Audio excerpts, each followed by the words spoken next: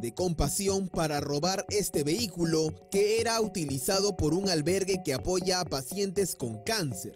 La cámara de seguridad del establecimiento captó cómo este sujeto camina tranquilamente por esta calle, pasa al lado del vehículo blanco, lo marca y posteriormente se acerca para irrumpir en él y llevárselo.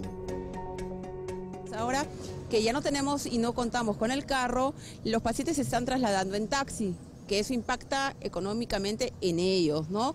Nosotros tenemos que contratar taxis, tenemos que contratar movilidad para poder hacer el traslado de los alimentos, nos los traigan, las personas que nos quieren donar también es lo mismo, ¿no?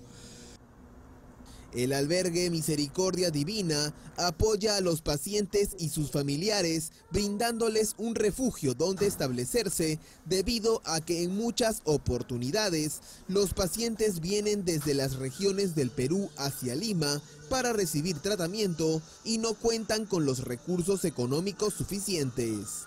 Este es el caso de estos dos padres de familia cuyos hijos tienen leucemia y no pueden costear el precio elevado de los pasajes en vehículos particulares.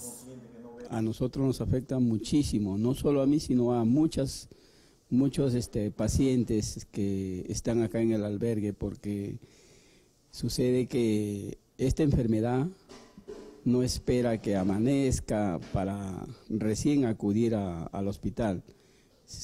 Llega en el momento que puede ser 1 de la mañana, 2 de la mañana, 3 de la mañana, 4 de la mañana, y a esa hora es difícil encontrar los carros.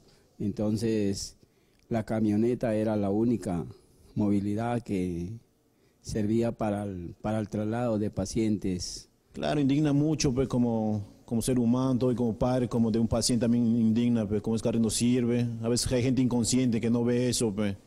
Hay gente que vive del mal, pues, ¿no?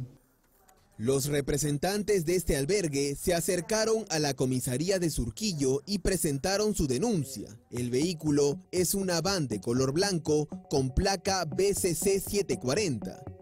Si usted logra reconocer la unidad, no dude en llamar a las autoridades para que se pueda recuperar el automóvil y estas familias continúen siendo ayudadas.